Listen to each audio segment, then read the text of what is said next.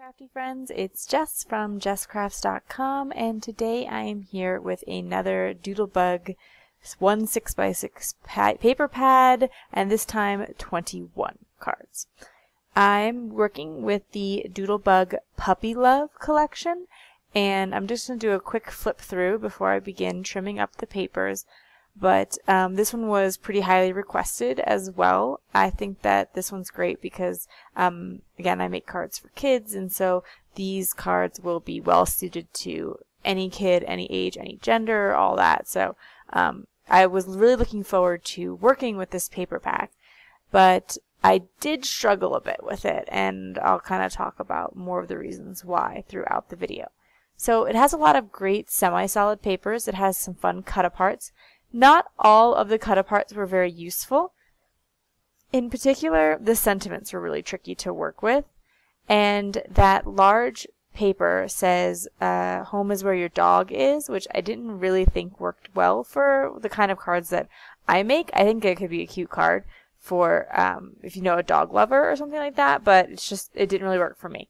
So I did also purchase the stickers, with the cardstock stickers, and I'll be using them today, and I find that I had to really rely on them a lot, actually, in this particular instance. So most of the papers I'm going to cut to a little bit below an A2 size card, so most of the papers are going to be 4 by 5 1/4. However, that home is where the dog is, I'm going to use the back side, which is this like monochromatic dog print, and I'm going to cut these to 3 by 3. So that way I have some smaller layering pieces to work with. And I believe there are 2 of each paper in this paper pad. So I was able to get 8 pieces of that blue 3 by 3 paper. Again, the rest of the paper I am cutting to just below the A2 size card. I like to have a little border. However, as I assemble the cards today, I'm not going to be gluing any of them onto their card bases.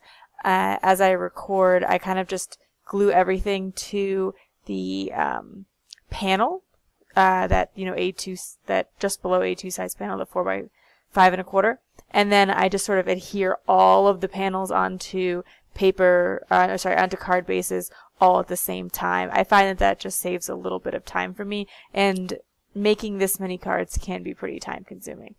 So as I go through the papers, I sort of think about which way would I like the papers to be oriented. Do I want to make horizontal cards or vertical cards with them? For instance, the grass paper, I thought that it would look really cute as a horizontal card because I could make a little scene with the dogs. And then other cards like the Scrabble letters or Scrabble type letters, I thought would make a better vertical card. Just because I think that I would be able to have a larger chunk of it uncovered in the design, and so therefore you could kind of see what was going on the paper a little bit better. Cutting these to that 4 by 5 1/4 creates a 2 by 6 inch strip, and then it also creates a 3/4 inch by 4 strip. It was suggested to me that you could cut some of them at the 5 1/4 first, and then you would get a little bit of variation in terms of the sizes of scraps you get to work with, but I really personally prefer working with these sizes. So here I'm sorting through my 2-inch strips, my 3/4 inch strips, and my card bases, or card fronts, I guess is the best way to call them. And so once I have these piles, it's going to help me to sort of look around and figure out what I'm going to be doing a little bit more. So I have trimmed up all of the little cut-aparts or journaling card type things, and I'm sorting them into piles. Piles that I think I could definitely use on a card, and piles that I'm not really sure how I'm going to use. There's one that says good times, one that says so happy together, one that says good dog. They don't really work for my purposes. Like, I'm not going to send a good dog card to somebody. It's great for scrapbooking, but it just doesn't really make sense for card making.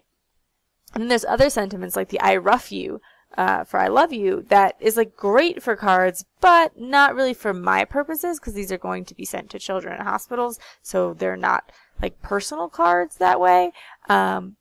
And then the sentiments were also quite tricky. the 6x6 paper pads are just the 12x12s shrunk down. And so they're leaning a little bit more towards scrapbooking, I think, with this particular paper pad, because there's just a lot of like sayings about having a dog. Or if you were scrapbooking a dog, it would be really great. But then there's also a couple of love sayings, which I don't really need for my purposes, and some birthday sayings, which are great. But again, I don't need for my purposes because they don't ask for birthday cards to the organization that I donate to. However, maybe your organization that you like to donate to does, and then that's awesome. So I cut all that up, separated them, found a handful I'm definitely wanting to use, and I'm going to start assembling some easy cards to sort of just get me started, get the juices flowing. I thought these cute little 2x2 puppies fit nicely onto the 3x3 squares, creates a little layer there, and then I can try to figure out how to put them on a card base. And I decided actually that in this case I would just pick some of the busier, more involved papers and place the little layered dog on top of it, figuring that that would allow those papers to shine a little bit more, like particularly the Scrabble one, which if you covered it with a lot of different layers, you wouldn't appreciate the paper as much. So this worked out really well to do a simple layering on. And I just sort of put that 3x3 square in the top 2/3 and left that little third at the bottom. I did the same thing with this really busy but super cute heart paper. The hearts all have different patterns from the set, so again, it is really busy, but I thought that in this particular instance, being paired with that blue layer kind of helped tone it down a bit. And so I'm going to put those off to the side for now, and again, try to work with some of the cut aparts to create a few more simple cards. Again, I thought that when working with this paper pad, since at first I was a little bit intimidated thinking I don't know what I'm going to do because there's all these sayings that aren't really relevant, there's all these cut aparts that I can't really use, I was feeling like I just don't know if I'm going to be able to be successful with this particular paper pad. So I wanted to make some easy cards to kind of get my mojo going, get me motivated. And so that's kind of how these first couple of very simple cards came about. I, didn't bother to try to come up with super fancy designs or anything for them. Also, again, I think that this paper pad is well suited to a child of any age or gender, but I do think that it tends to be that a lot of the cards that people make and send are a little bit more girly because a lot of scrapbooking products and paper crafting products tend towards that. So I wanted to make sure that I kept the designs a little bit cleaner and simpler, so again that they would appeal to everyone. I am working with this dog in the park scene as well, and I really wanted to pick something a little bit less busy for this one. The other two, it kind of worked to use a busy background paper because they were such simple images of the dogs and had a lot of solid behind them, like the one where the little doggy was on the green pillow, it's just a brown background. So I could more easily pair it with a busy paper. Here, it's a little park scene, so it's got a lot going on already. And therefore, I wanted to pair it with something that was a little bit more toned down.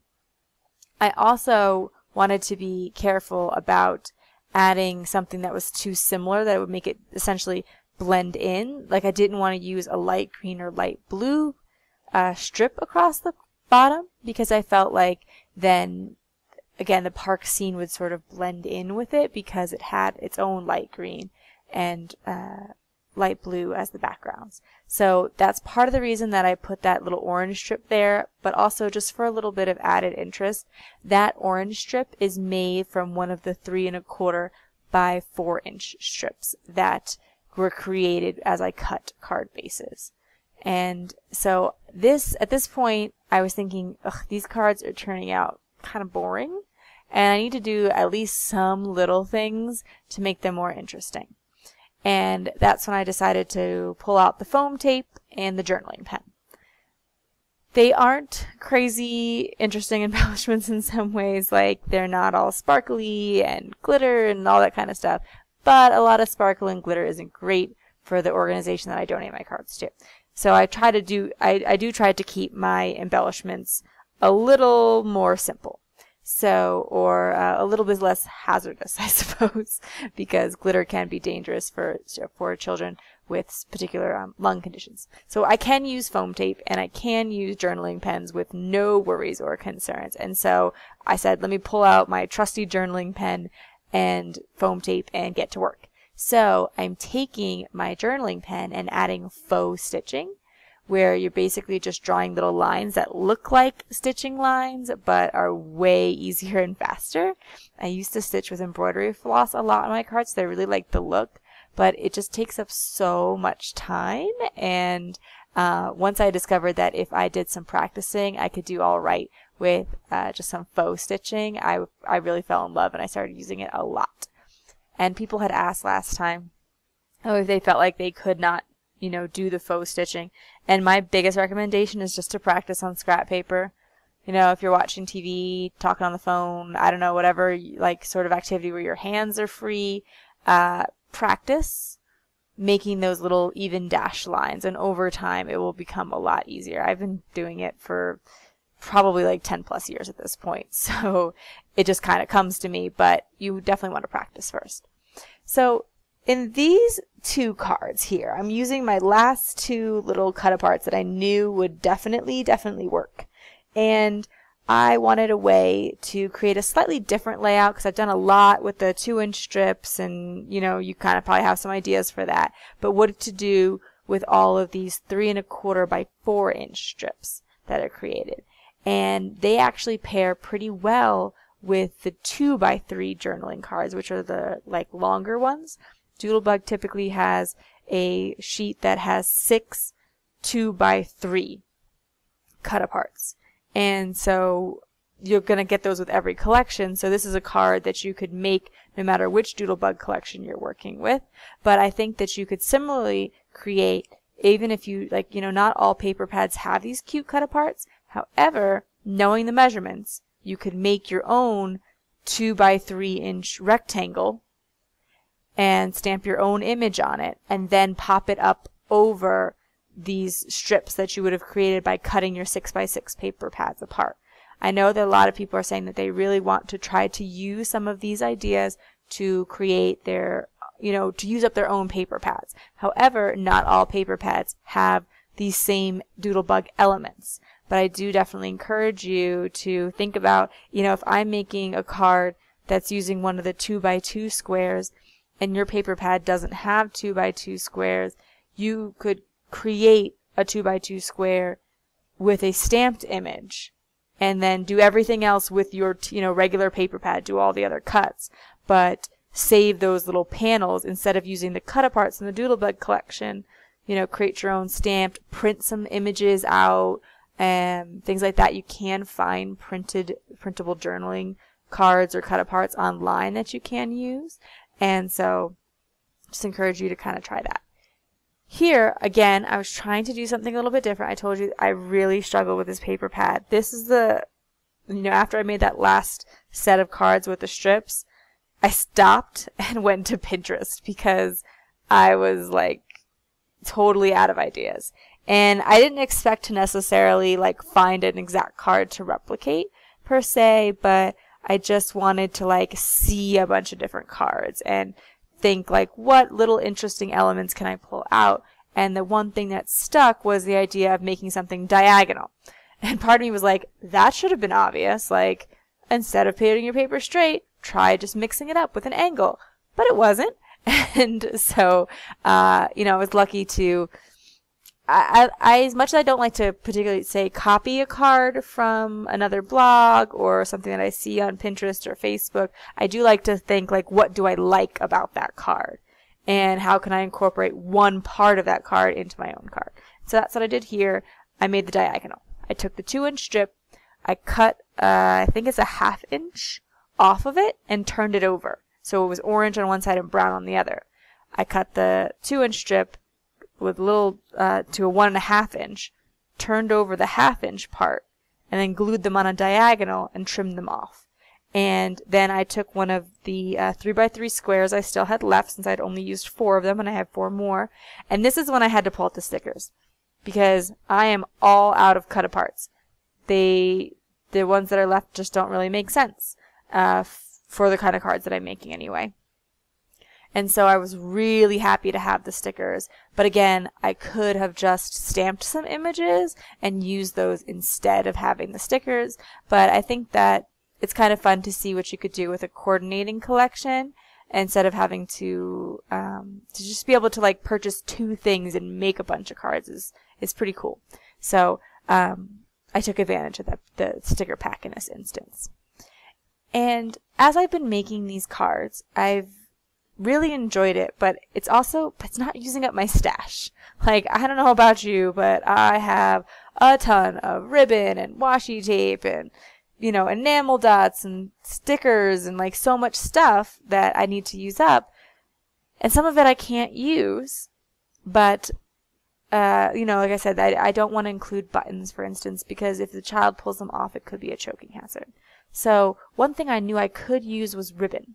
And I know that you can't, like, I mean, I just used a random scrap of green polka dot ribbon on this card, and you may not have green polka dot ribbon, but, you know, you could totally make this same exact card with a strip of green paper, green cardstock, you know, leave off this green strip and it really doesn't change anything. It will still be a super cute card without it, but it was just one way for me to pull a little bit of something out of my stash and use it up. So I used up a relatively small piece of like 10 or 12 inch green ribbon, you know, but still nice to be able to incorporate little bits like that as you're making a whole bunch of cards. And again, I'm using that diagonal. I thought that was a fun idea on one card, and this time instead of cutting off a 1/2 inch strip, I'm just using the full 2-inch strip, gluing it down diagonally, turning the card over, trimming off the edges.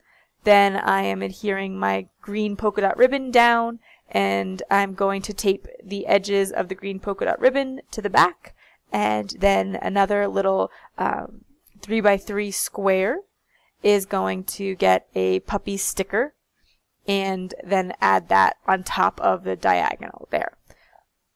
I'm also adding a little bit of the faux stitching detail. Each of the times that I am working with the stickers, I'm trying to use a bit of the smaller stickers as well, or some of the scene building stickers, instead of just using the doggies, because I think that the dogs are really easy to use because they're so cute.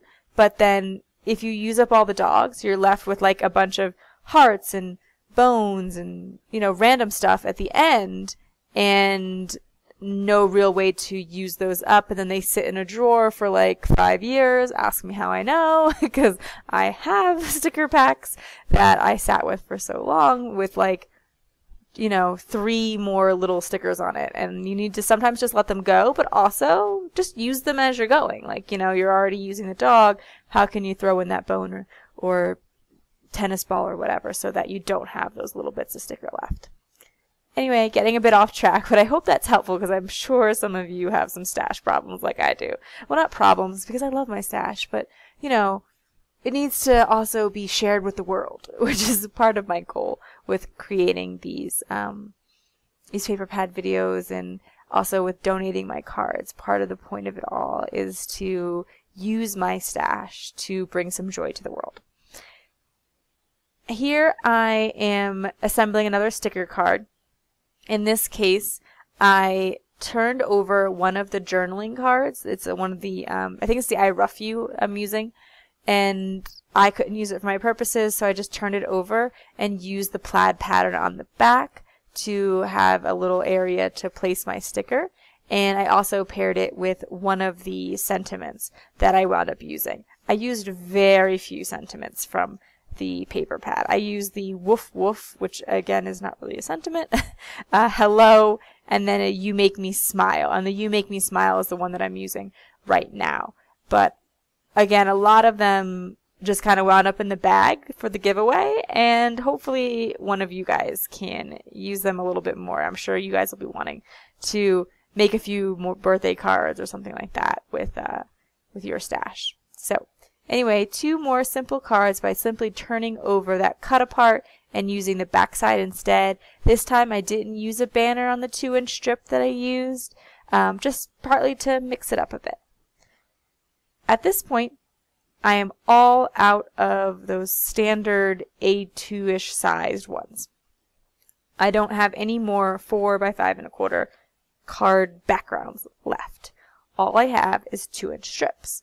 So I'm going to take these 2-inch strips and turn them into 4 by 5 1/4 pieces by putting them right next to each other and basically gluing them together. I cover the seam with one of the other 2-inch strips. So I'm gluing together 2 2-inch strips and then covering them with a different 2-inch strip. So it looks like I've made another piece of pattern paper. You know, it looks like a complete piece of pattern paper, but of course it isn't. And here I'll trim that down to, again, the 5 1/4, because right now those are still the 6-inch measurement, and I'll have that little bit of scrap possibly to use later on. And I have the backs of those 2 that I didn't really think worked. Again, there's the I rough you and love at first sight, like fur, F-U-R. However, I did think I could probably use these man's best friends one, like if I put a dog down and wrote and then use the man's best friend. One, it wouldn't really be a sentiment per se, but it would just be like a cute dog card. And then on the inside, I glued dog jokes to all of these. That's something that I wanted to mention. You do have to write a message inside the cards to donate them to Cards for Hospitalized Kids. And on their website, they give you some suggestions about great things to say inside the cards. However, I don't know who thought of this, because I used to do this with my mom. When I lived in Jersey with her, we would craft together and we would, come up with a big pack of cards to send out together to organizations. But now I make my own boxes. We started putting jokes inside the cards. So rather than just, a nice message like stay strong, be brave, something like that, we included a joke. I figure, yes, hopefully the card makes them smile, but then a cute little joke, hopefully, again, just to make them smile. Because this is, for me, it's all about spreading joy, love, happiness with my hobby. And so I include a little joke and a message on the inside, and then I sign it.